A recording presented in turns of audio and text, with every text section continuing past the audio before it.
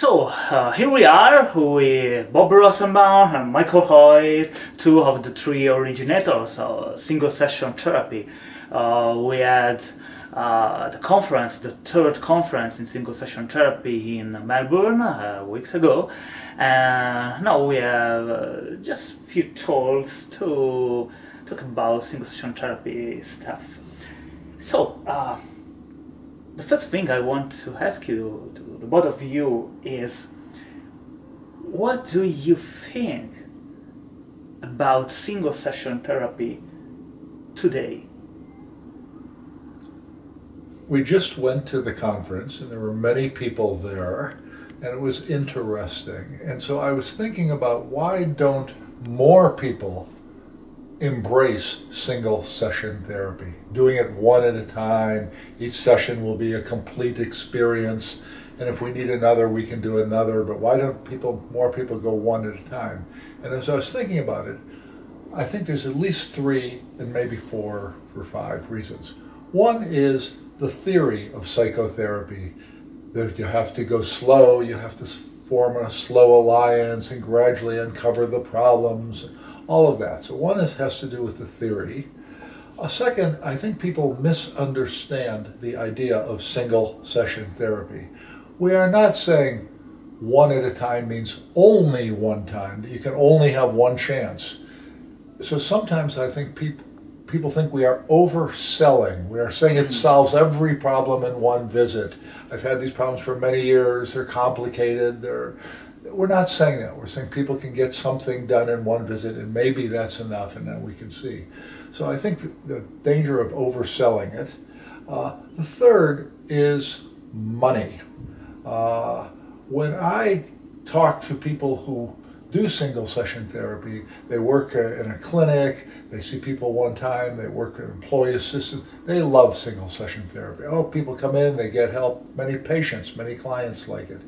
When I talk to people in private practice, they go, one at a time, one session. No, I need to keep my regular customers coming for more money. There has been a status game that long-term is the best and short-term is not so good and single session is just a band-aid. And I don't think that's true. And in fact, we know that most people do come for one time and get benefit. So I think we should recognize how much benefit people get. Oh, yeah. That was my thought at the conference. Why isn't everybody doing this more rather than why do we have to promote it? Why aren't people just that much more interested? I think the one other thought, and I know I'm talking a lot, so let me just finish quickly.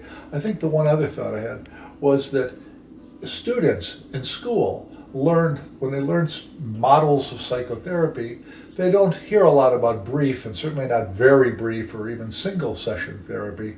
So I think that's going to change in the curricula at different universities when people begin to hear that one session could be the best and it should be the standard, and can you help people quickly rather than 4 years later and 5 years later. So I think getting students to recognize, well, this is something I want to learn rather than, oh, that's not the important thing. Okay. That was my take on it. So I think single session therapy today is much like it was 30 years ago and much like it will be in 30 years, which is to say,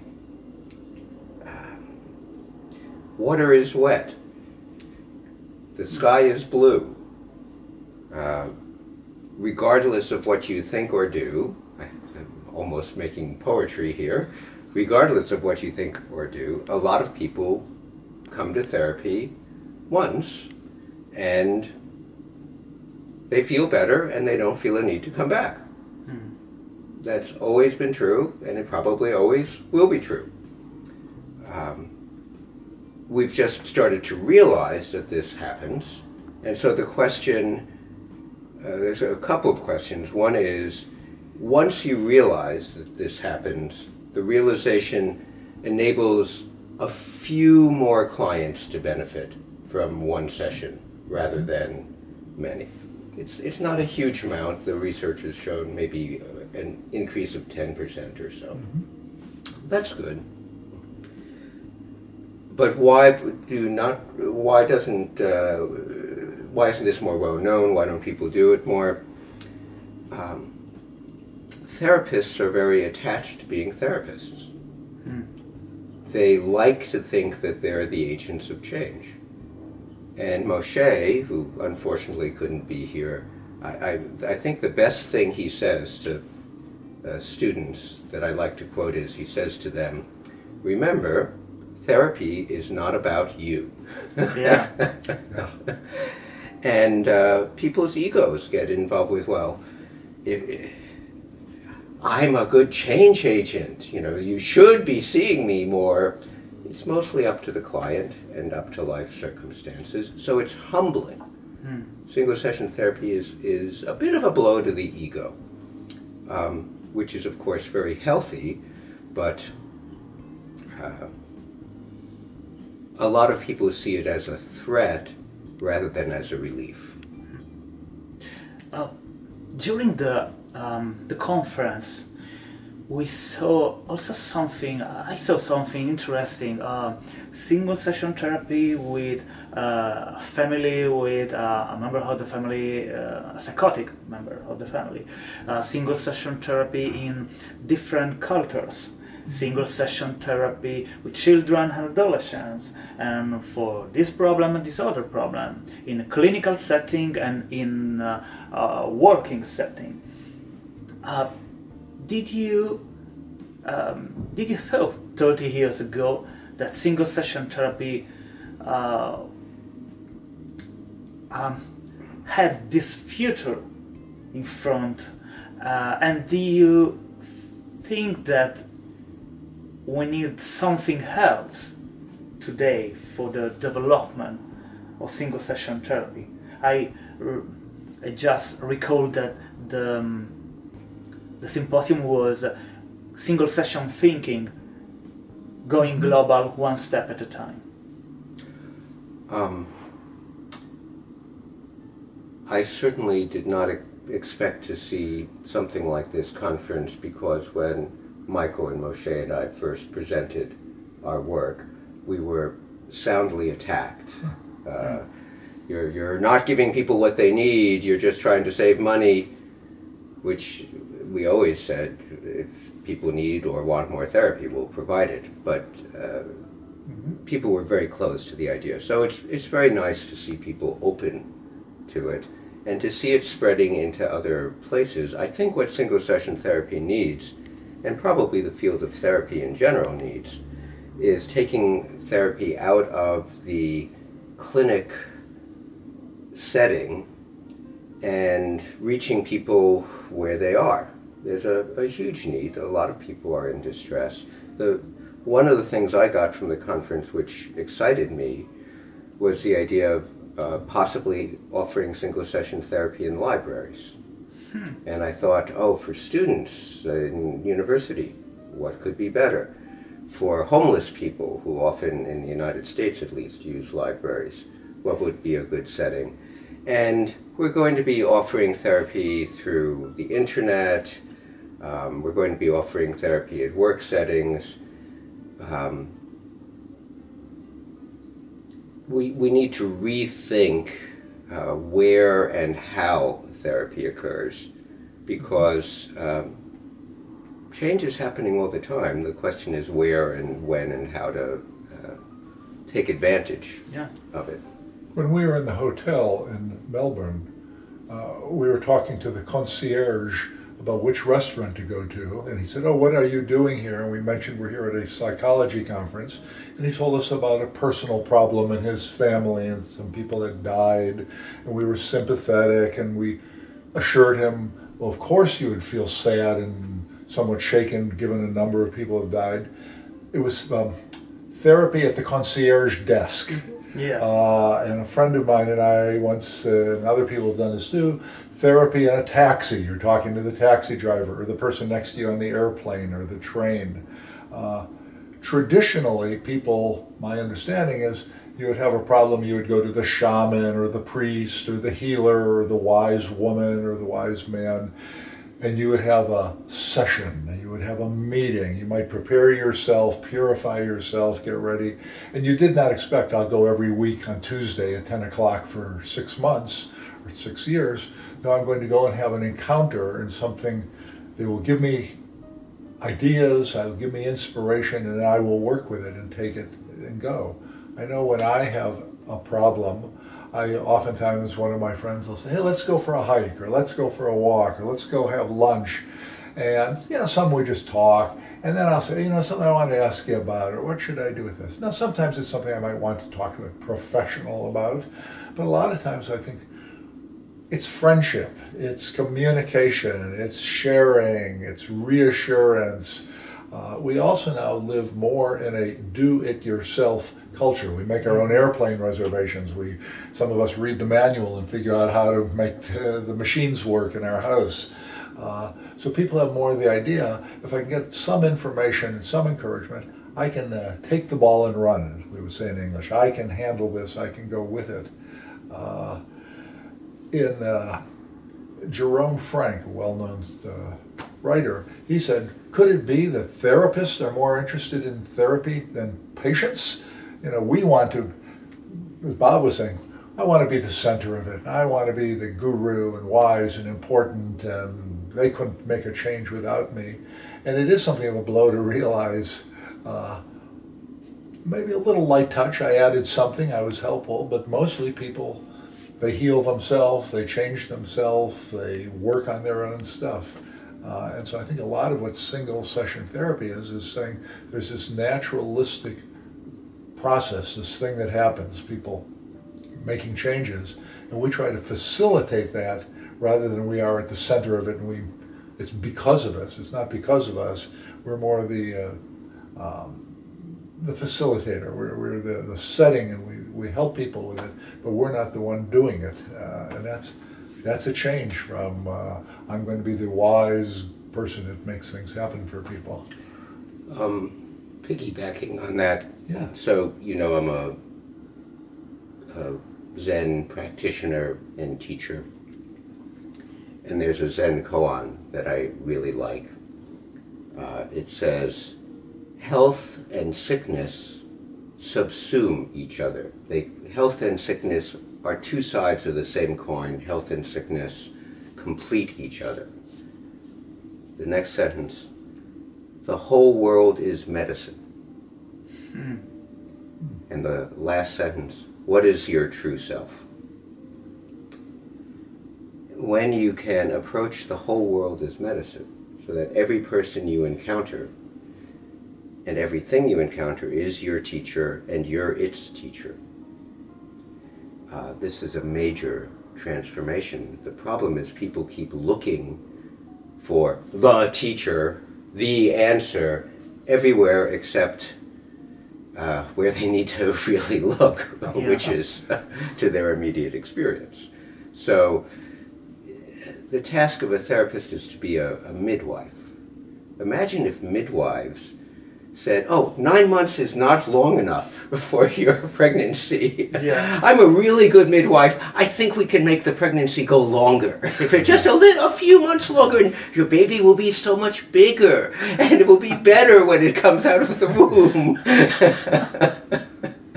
This would not be so good, would it? Yeah. I also see that in psychotherapy, we are going,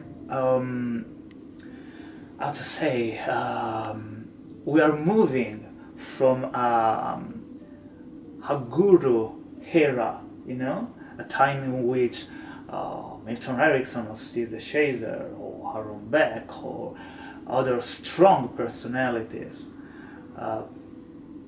was the center of the psychotherapy in a more integrated era.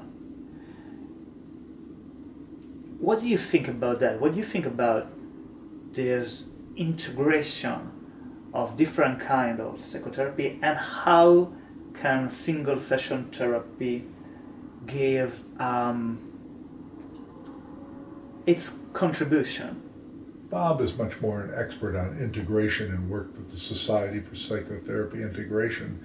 I just want to say that it's important to be inspired by your teachers, and then let go of them and figure out how you will do it yourself with your client, rather than I have to be like Aaron Beck or Steve DeShazer or Milton Erickson. I think otherwise you give your power away. Okay. What do you think? Well, I agree with Michael. I'd say the role of a teacher is to inspire and then to disillusion your student by being flawed and what's that? Is this if you meet the Buddha on the road? Well, the Buddha on the road is likely to have muddy feet. Yes. So you should look at your own feet, of course. So I think this is healthy. Yeah. You also, one of the papers talked about intrinsic integration. Yeah. What did you mean by intrinsic integration? Yeah, so the paper's title, and it was in the Journal of Psychotherapy Integration, was Single Session Therapy in Intrinsic Integration ? Yeah. And the basic point was, if clients get better in one session, regardless of whether it's a psychodynamic therapist, cognitive behavioral therapist, systemic therapist, humanistic, whatever, one session isn't enough for the specifics of the modality of that school of therapy to really manifest themselves. Something else must be going on, and if we could really figure out what's going on in that one session, it would be perhaps the common factor of psychotherapy. It would form the basis by which many schools of therapy could kind of find their foundation and then perhaps refine it from there. I actually had a discussion at the conference with someone who asked about that, and he said, well, just because patients get better in one session, maybe the cognitive behavioral therapist is helping the patient get better in a cognitive behavioral therapy way. Yeah. Maybe the psychodynamic therapist is helping the patient get better in a psychodynamic way. And that's a valid critique, but it still leaves the question of what's at the root of those different transformations. Yeah. And we don't know. It's also the idea of treatment, that we are treating them. Yes. It gets to a kind of a medical model, what dose of the right, you diagnose it and you give it the right treatment and it will fix it. Maybe we should think of therapy as conversation. Yes. Maybe we should think of it as poetry. Yes. I think of it sometimes, it's more like drama or theater, and maybe I'm the director trying to bring out a performance or evoke something from the person. Many, many, many years ago, I was involved in a psychotherapy research project. I was a postdoctoral fellow, and we developed the therapist action scale. Did you make an interpretation, a confrontation, a reassurance? What did you do? And so is it the number of times you did it, how well you did it, how much love did you give the person? That's right. What meaning changed? What happened in the silence? Yes. So it's very difficult to say, to use one model, medicine, how much penicillin or what kind of surgery to do, and to apply it to something else. I think I've been on many panels, art or science, is psychotherapy art or science? To me, it's craft and art. It's conversation, it's creativity, it's making meaning, it's poetry and beauty, it's magic. It can be studied scientifically. Oh, people like it this way a little more than they like it that way. You can study painting or music. Do people like it loud or soft, or what color next to what other color? But I think once we buy into the model, then we get into what are the active ingredients and what caused it. And so I think it's good to open. We were talking the other day, if someone went to healer in a different tradition than the Western tradition, the conversations we would have would not make a lot of sense to them. That's all I want to say. And because of what Mike was saying, I like to insist that insurers must only pay for therapies which are EVTs, aesthetically validated treatments. Yes, right. Is it beautiful? Does it capture the ear? Yeah. Does it have a nice taste to it? Does it does it make you lean forward? Does it engage you? That would be an important criteria. That is an important set of criteria for me. Otherwise, you know. And as you know, I strongly advocate looking to the arts, because the arts have languages of technique, of how one structures a painting, how one structures a musical ending, how one structures a musical beginning. And a certain theme in music is appropriate for one kind of treatment and not another. Okay. And if one thinks of clients coming in with a musical motif, or a certain quality of light on an object, as one might with painting. They're playing a dirge, or they're always in the dark. Yeah. But so a dirge, it just made me think, the Beethoven, the second movement of the Eroica Symphony is a funeral march, and somehow the funeral march gets transformed in the process into something noble, you know. And, well, how could one do that with a client who is mourning and in grief and finding the nobility in our suffering without getting attached to it? It's part of the process. I think this whole area of single session therapy is very exciting because it's bringing in so many ideas, concepts, models, and as it gets to be more, we're going global, was the theme of the last conference. So we're going to hear about it from other cultures and other ways of thinking, not just cognitive behavioral, psychodynamic, strategic, interactional, narrative, solution-focused, just not just the Western flavors.